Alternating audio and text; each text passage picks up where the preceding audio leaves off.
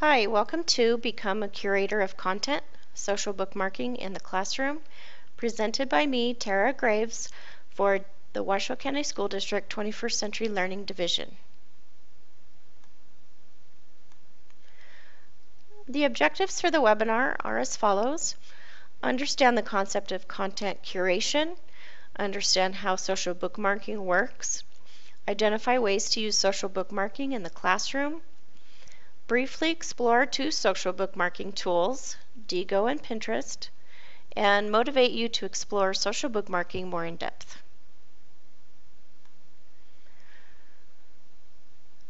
Our guiding framework is what we call the 6 dimensions of 21st century learning environments, and this comes from the Microsoft Innovative Teaching and Learning Research. This is a one-page guide that we use when we work with teachers on planning their learning activities. The 6 dimensions are collaboration, knowledge construction, real-world problem solving and innovation, use of technology for learning, self-regulation, and skilled communication. As we go through the webinar, I will highlight some of these dimensions which really are supported by the use of social bookmarking. When the video stops, you'll be directed to a link where you can download this one-page guide and view it more closely.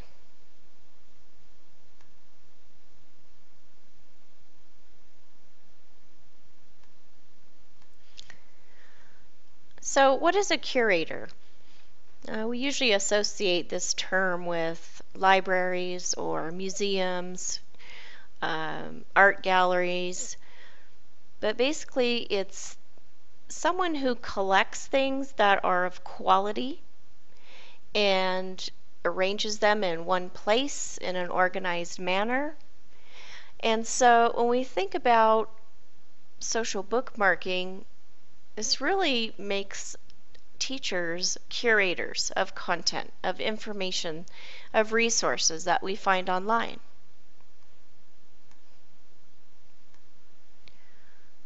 So what is a curator of content?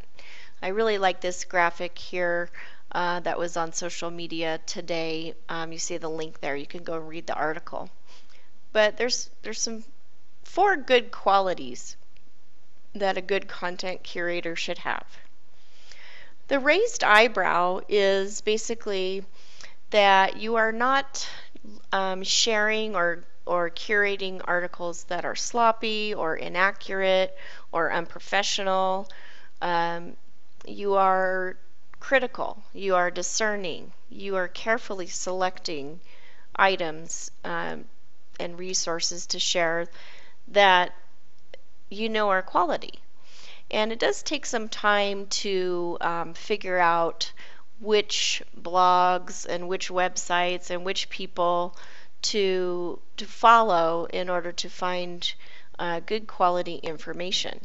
When you think about it, if you're just out there to collect as many websites as you possibly can, you're really not giving people trust in your credibility or in your understanding of quality. So you really want to make sure you're taking the time to select quality resources. The scanning eyes means that you develop a good means of skimming and scanning different websites and articles that you want to share with your students. You're not spending hours and hours actually reading in depth, but you are also not just seeing the title and saying, oh, that's good, and bookmarking it. So there's kind of a happy medium. You scan it enough to realize that it's good information, but you're not taking hours and hours to go through. Long arms for a big reach. That means you are not just looking at one website that has already been curated by somebody else, and you're just kind of forwarding that on, but you're going to original sources or a variety of different perspectives. This really makes a good content curator. And then the last one that's always hungry to learn. Basically, you spend a lot of time online and you do enough research for specific topics or issues that you want to share with your students. And you're not always relying on things that are even 3 or 4 years old. We know that with the world of technology and the internet, there are just hundreds and thousands of new bits of information every day. So keeping that content fresh and always looking for new and updated materials is really a good quality.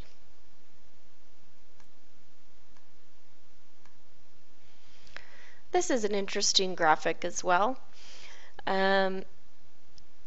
If you look across the top, it says the act of finding, grouping, organizing, or sharing the best and most relevant content on a specific issue. And it kind of takes you through a process here. And the first part is aggregation, where you're just finding the information and pulling it together and putting it in a single location. And social bookmarking really makes this easy for us to do.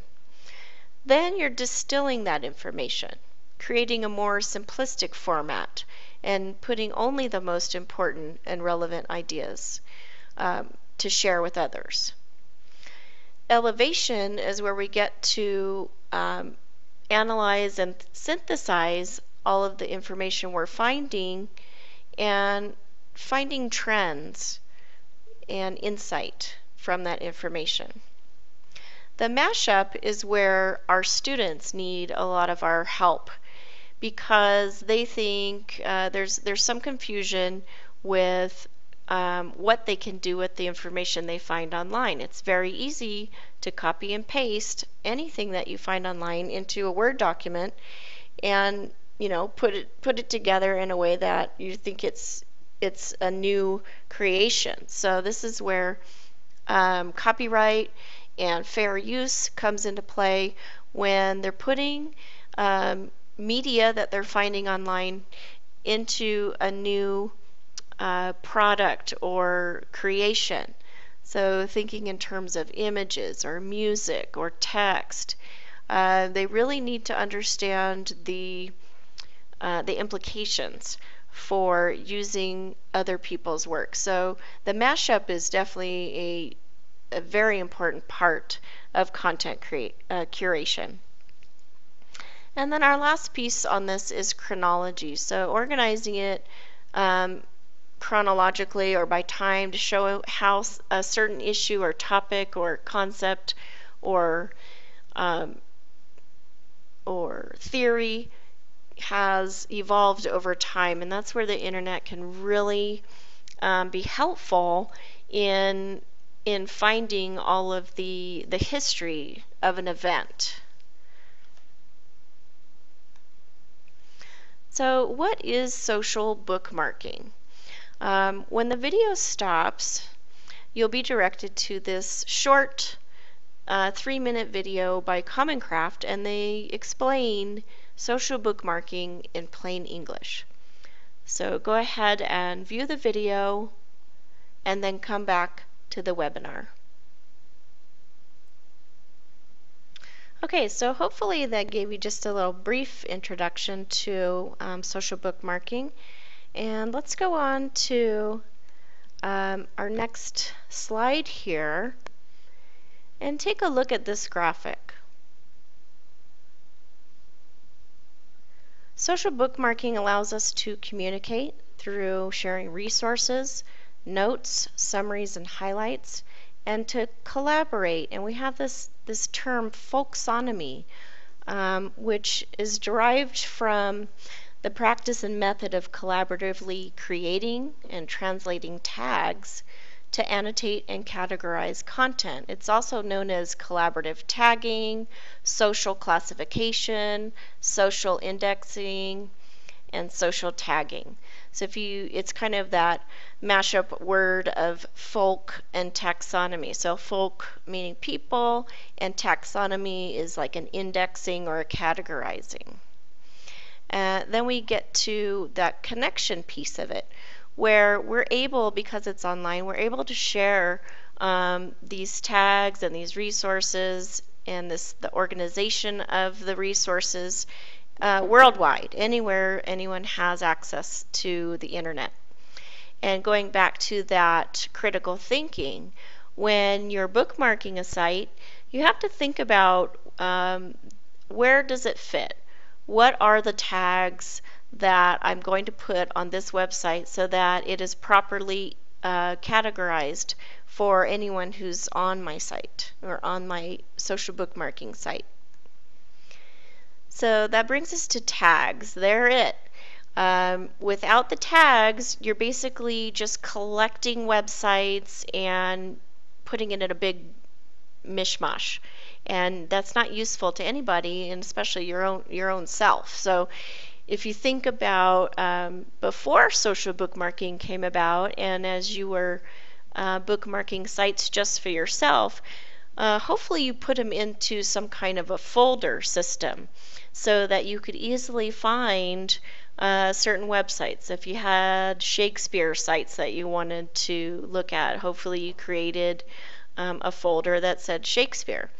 But now with social bookmarking, if you can put as many different tags on there as you think are appropriate, so that when someone is searching for specific resources, they can filter it by those tags or keywords. You may have seen this on a blog or a website that you visited, and this is what's called a tag cloud. Now, not all sites will have these linked to specific articles, but if you look at it, these are not just topics. A lot of these are just the words that are found. If you've ever used something like Wordle, where it shows the words that are used the most in a piece of text, and the words that are used the most are larger than the other words. That's what this is, but this does help filter out some of the things that you can find.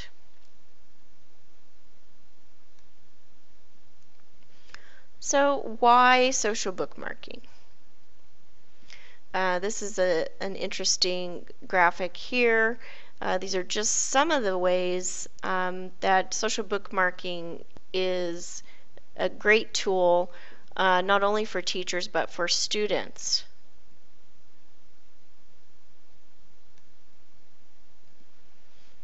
Why? Number one, the internet is huge. And if we expect our students to find quality information online without any guidance, it's not going to happen. So we need to take the lead in finding good quality information for whatever it is they're doing, and at least get them started. You don't want to give them okay, look on these two websites here and then write a report. You want to give them a good critical mass of sites that you have already gone through and know that they're quality, but still allowing them the freedom to read and research and then find the good information from those sites. So social bookmarking allows us to narrow it down a bit. So we're not totally trying to drink from the fire hydrant. We're making it so it's more manageable, more like a drinking fountain.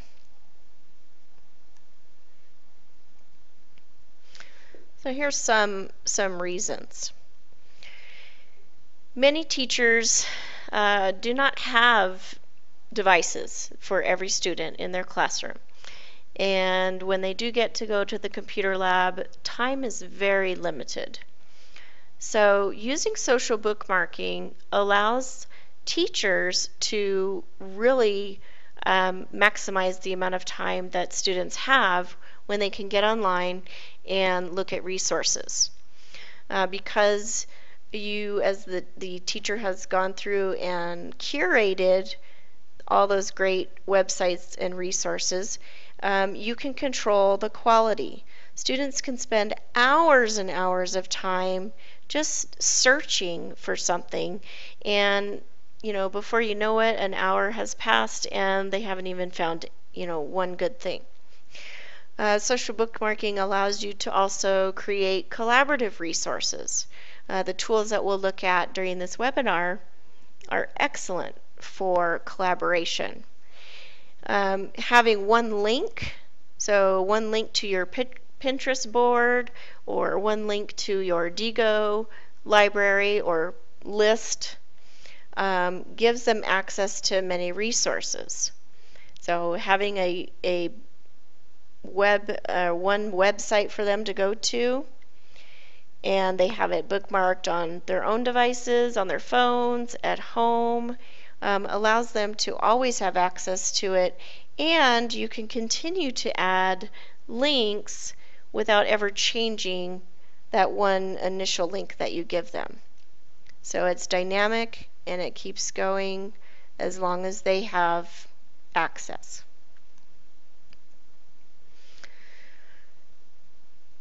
One of the things that social bookmarking allows you to do is really accelerate their knowledge acquisition. So if you think about one of the 6 dimensions is knowledge construction, thinking about how much time is spent in that real unstructured type of search. So if you tell kids, oh, we're going to the computer lab and I want you to research the Civil War.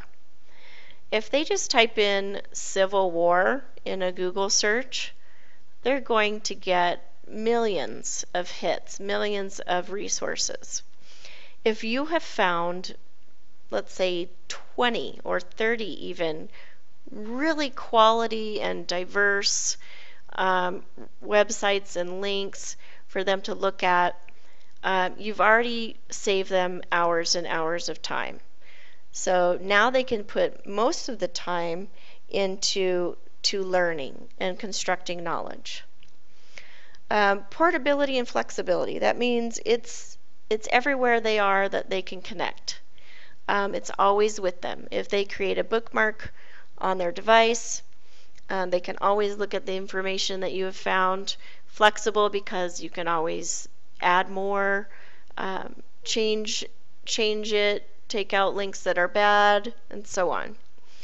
Easy and fast searching, easily organized.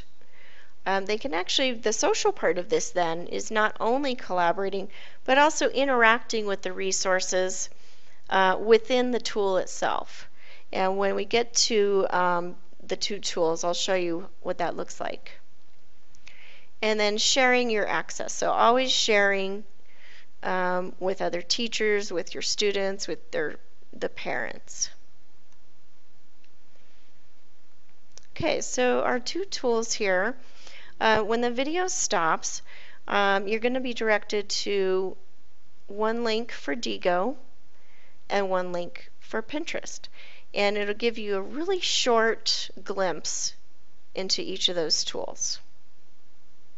When you're done watching those videos, come back to the webinar and we'll continue. Okay, welcome back. So let's take a look at Diigo. And Diigo is actually an acronym. It stands for Digest of Internet Information, Groups, and Other Stuff. So you saw some of the basic features where you can highlight and you can put sticky notes on there, and you can also have groups. So I'm going to go ahead and go to one of my Diigo libraries. Okay, and I'll just show you around. This is how it looks. You can create, these are different lists. So I've created different lists based on 21st century skills. Okay, and so basically it just looks like a list of resources or a list of links. And these are some tags. See here. And I can also add more of a description here. I can add it to another list. and I can share it to a group. So thinking in terms of your own classroom, starting with different groups. So maybe you teach biology and you have you can create a biology group, and then in your lists you can create all the different topics that you cover in biology. So think in terms of those kinds of hierarchies. So that's one way.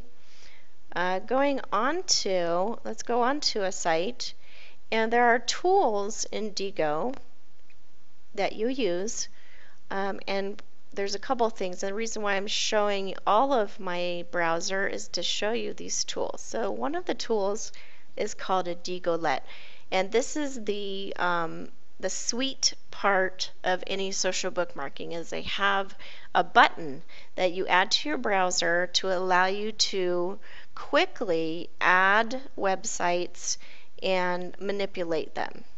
So this is the Diigolet, and I'm going to use a highlighter so I can pick a color.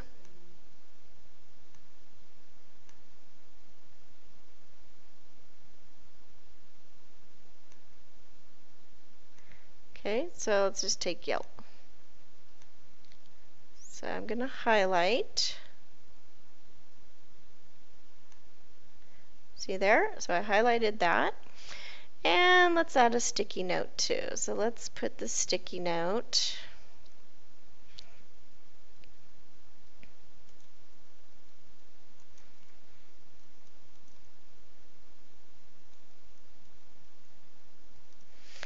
All right, so you can assign it to a different group. Okay, and then I can click post, and I can move it right here where I want someone to see. Now, anybody that's in this group that I've assigned it to, so this is the group right here, this Wicked Cool Tools, anybody that's in my group that comes to this website can see where I've highlighted and see my little sticky note. And they can add, and get it to open again, they can add more information right here beneath it. Okay, so that's one of the really cool things. You can also click on the read later, so it puts it into a read later folder, and this is where I can go back out to the main Diigo site, or I can just bookmark it. So this is where I can, if it wasn't already bookmarked, I create the bookmark, I put the description in, I put my tags in, and I can add it to any of my lists or groups and then save. Because I'm using Chrome, they do have a little tool extension here where I can also take a screenshot. I can also share this page.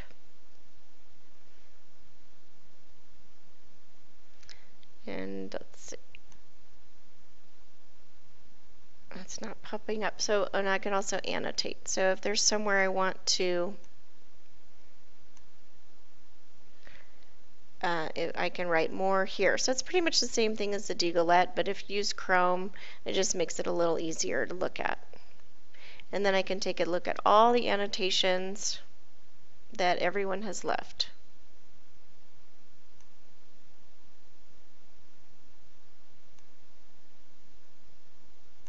Okay. So that's basics of Diigo. What I like about Diigo as well is here's the list of their tools. That's where you get the Diigolet, the book little browser helper. If you have use a favorite browser, you can add all these different extensions. Okay, so there are the tools, but they also have a great help site, and basically helps you get started. There are videos and tutorials. Now, Digo hasn't updated much recently, but still really great resources there. So don't get put off by the older versions of things. It is pretty easy to use.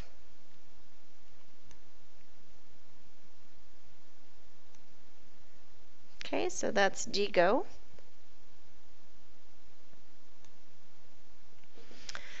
Now, this one's my favorite, and I have to warn you that if you are not a current Pinterest user, you probably will be after this. And I do apologize for creating a habit that you might be getting mad about, because it will take a lot of your time. Pinterest is amazing, and it's used by a lot of teachers. And a lot of people in general use Pinterest for planning a wedding or a baby shower or recipes. It's just a really fun tool, but also very creative and interesting for teachers. So Pinterest, if you look at pin and interest, so thinking about like a bulletin board. This is the concept of Pinterest. And maybe, back in the day, you would cut out magazine pictures and put them up on a bulletin board because those were your favorite things, ideas, decorating ideas or classroom ideas, and just little clippings of things that you wanted to keep. So that's the concept, is you are pinning things to boards, and the images actually represent links to websites, and boards versus pins. So the board itself, and we'll go take a look at it, is like the category or the topic, and then the pins are all of the ideas that you're putting on that board. It is also collaborative. More than one person can pin to a board, and I wanted to also share with you this really cool infographic on how educators are using Pinterest. So again, curating content, organizing ideas, collaborating with others, and then having students use it. So thinking about, let me just go to our Pinterest site. Thinking about having one place, again, one link. This is our Pinterest site up here, where you've got many boards to share different resources with students. I'm going to go ahead and click on the social bookmarking board.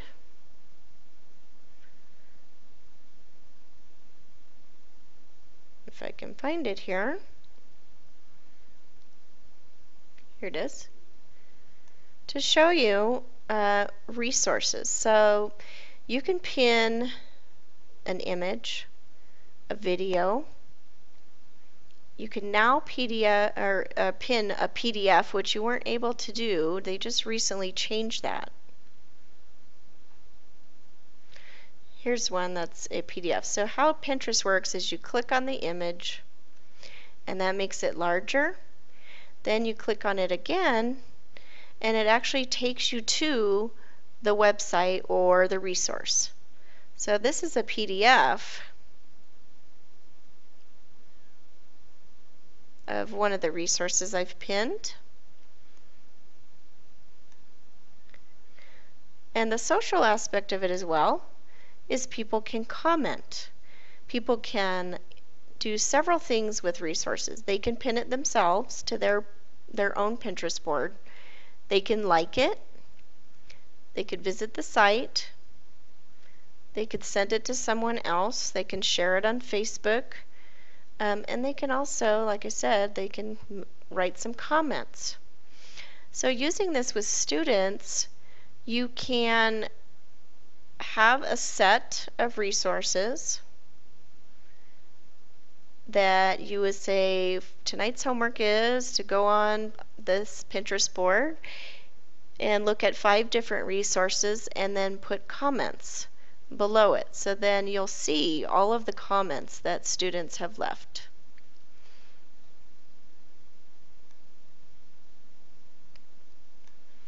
So I do want to show you some different boards. This is just a search I did on Pinterest in their search, and I just searched for algebra and just looked for pins. You can search pins or boards.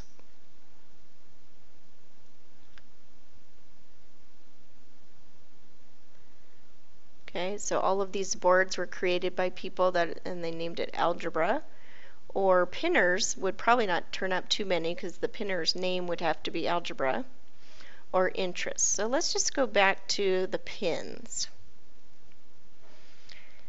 And you can look through.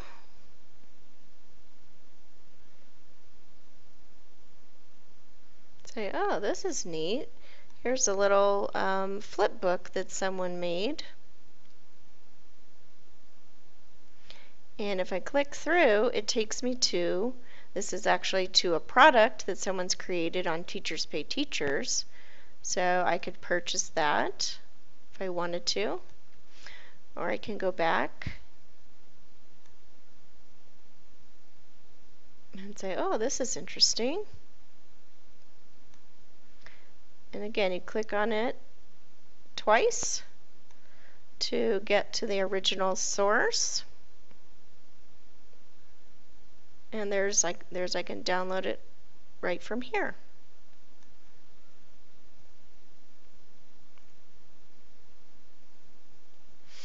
And I can go back.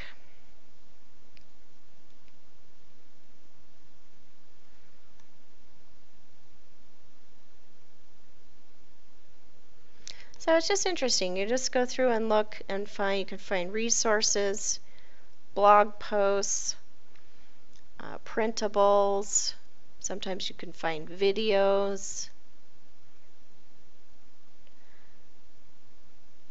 So let me go back. Let's take a look at some other ideas, other searches. So here's the Civil War. Now again, you can find boards that other people have already curated and put together, and you can link that out for students. Or you can create your own. But you do want to have a purpose. You don't want to just tell students, oh, go to this link and just check it out. You want to give them a purpose for their search. So if your homework assignment is go to this Pinterest board, and you can actually, when you pin it, when you create your own boards, you can put anything here. Let me show you. So let's say I'm going to pin this. I can put this on whatever board I want, and I can change what this says. That only happens when you pin something. You can't change what someone else has put unless you pin it. So you could create a board, and you can put whatever you want in the description. So you can say, for this resource, I want you to watch the video, and then I want you to, in the comments, to write your thoughts, or you could have a question, or whatever it is. You can personalize it to your own needs. Okay, and then so here's some for primary students, reading skills, reading tools. So just really is a nice way for you to connect with other teachers and just get some fresh ideas. And you can also create pins yourself. So if you have some great ideas, you can take pictures of posters in your room and put it up on Pinterest. You can when you're finding resources online, you can just pin it and write in the description your ideas for using it. Some people here's another idea. Some interesting uses of Pinterest. One, which I found for just finding scholarships. So those students in high school looking for scholarships. Another really clever use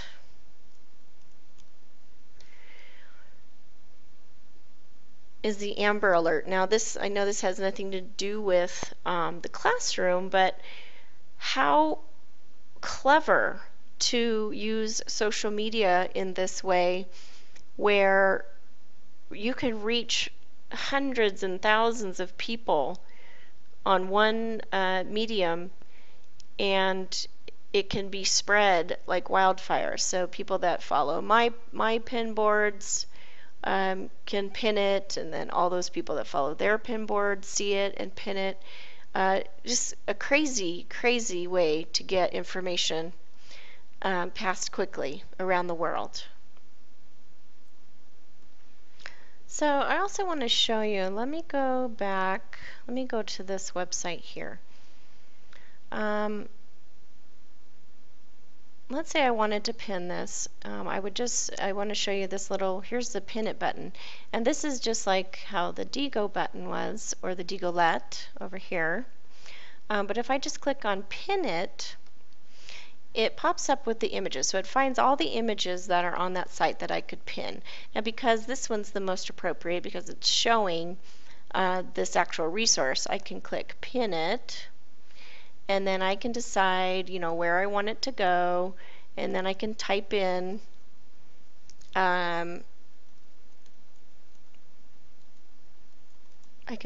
whatever I want it to say.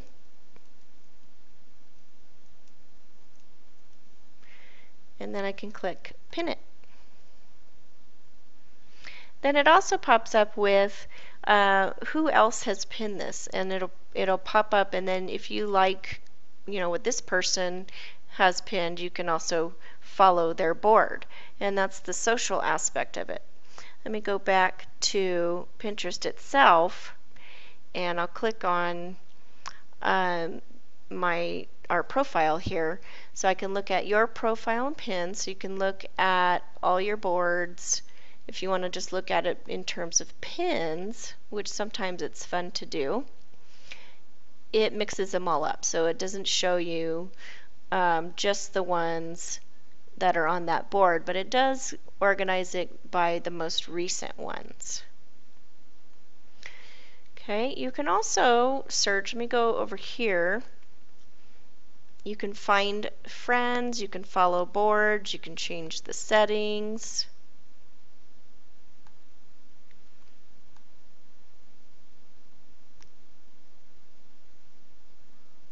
Okay, so it uses Facebook, and if you already have a Facebook account, you can log in. You can create your Pinterest account, and I also think you can do it through Twitter as well.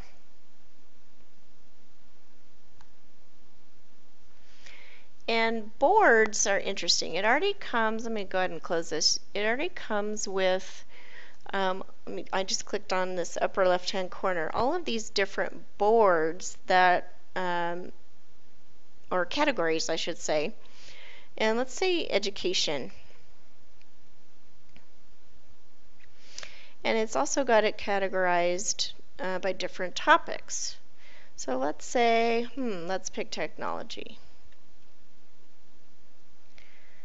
So I can go through, and it goes even further down. Let's go to social media.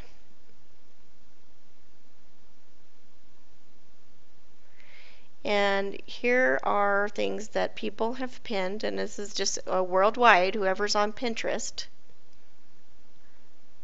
And let's say I like this one on blogging. So I'm going to go ahead and pin it.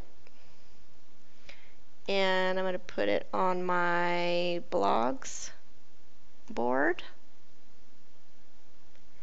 And then it's also showing me that someone put it on their infographics board. So I'm going to go ahead and follow them. And then when I go to Pinterest, it will show. So if I go to my profile and pins, I can see who's following me and who I'm following. And I can click on who I'm following and the pinners themselves, and it shows me who I'm following, and I can click here, and then I can click on boards.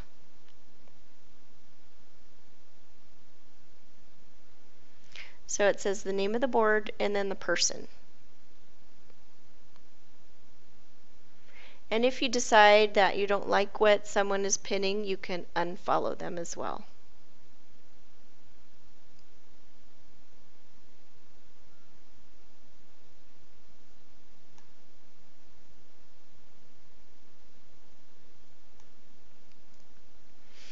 And liking is just a way to let someone know that you liked something that they pinned, but you're not actually saving that onto your own boards.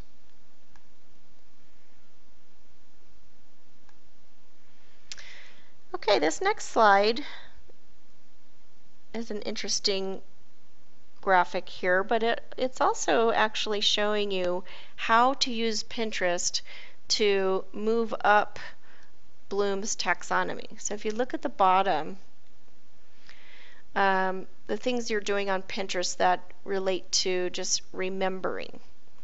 So labeling, listing, defining vocabulary on a board, moving all the way up to create. So build a resource board for a unit as a class with a community board, or plan an event by collecting ideas and organizing tasks on a board. Inventing a new feature for Pinterest. Curating a news board with pins to credible news articles. So if you're a social studies teacher and you're studying current events, you could have students collaborate on a board as they're finding resources online. This is a free account, so you would go to Pinterest.com and just have students create a new account. Many of them already have Facebook, but again, make sure that you are aware of all the privacy laws that might be impacted.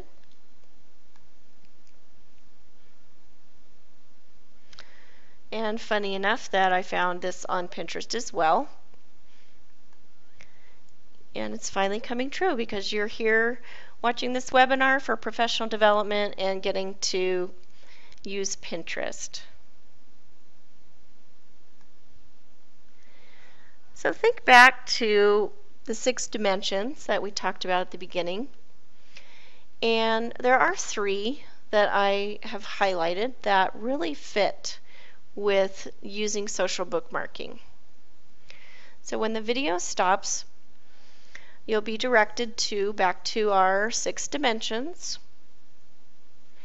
And I'd like you to identify the 3 that are described here.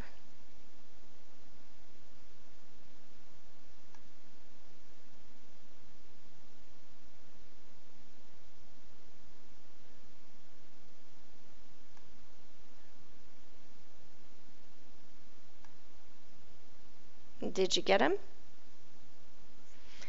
So we did talk about knowledge construction and using social bookmarking to curate quality resources for students rather than having them searching aimlessly on Google for hours. Allows more time to be spent on constructing knowledge. So interpreting, analyzing, synthesizing, and evaluating that information. They're not spending hours looking for the information. The information is found for them, and they can spend more time thinking and putting it together and seeing the trends and the insights and how does one resource compare to another. And the learning goals being interdisciplinary. Multimedia allows us to do this, so we're using resources on the web. We can find resources that allow them to look at different perspectives, whether it's math or science, reading and writing, and listening and speaking. It gets all of those different disciplines involved when they're able to look at a variety of resources online. They're collaborating. If you have students working together on creating a board or creating a list within Diigo, they are working together to build that information. They can also use it to, when they are looking at the things that you've pinned, they are collaborating on their learning from each of those resources. You're also bringing in some of skill communication in there as well. Use of technology for learning. Again, so many of these things that you can find and curate would not be possible without technology. And for them to create knowledge and construct knowledge, they are needing to use this technology. And the designers of a technology product, if they are creating their own board, or they are creating their own Diigo list and doing the highlighting and things like that, they are in some ways, it's kind of a stretch for that, but they're in some ways creating a technology product out of these tools.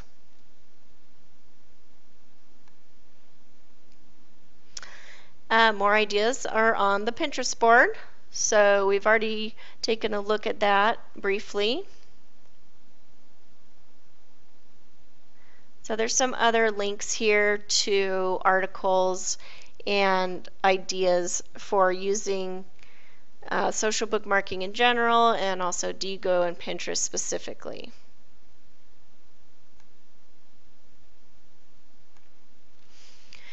And I touched briefly on this, but really when we're using tools online and anywhere where students have to create an account, you need to think about student privacy and online safety, protecting their data, and so on. You need to be familiar with these laws. There's a link there at the bottom to our Pinterest board on acceptable use policies and privacy concerns. Also make sure you are talking to your administrator and getting parent permission for any of these tools that you are using in the classroom. If you do not want students to create accounts, they can still access your lists or your boards. They just won't be able to comment or to interact with the resources. So they won't be able to highlight, and they won't be able to put sticky notes in Diigo, or they won't be able to repin things from Pinterest, but they can view all of the resources without creating accounts. I know in Diigo there are you could have a teacher account and create a group for each of your classes so that students don't have to have email. They can still be part of the group. Pinterest at this time does not have that option for teachers. So I would make sure you read the terms of service and make sure that they are in compliance with student privacy. And if you want to learn more about being a 21st century educator, please visit our website at wcsd21.com. Follow us on Twitter at WCSD21, and you've seen our Pinterest site, so make sure if you are interested in using Pinterest that you are following us so you can always stay current with the things that we are sharing.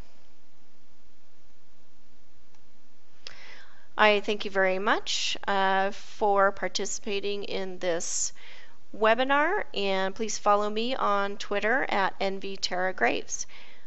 Have a good evening.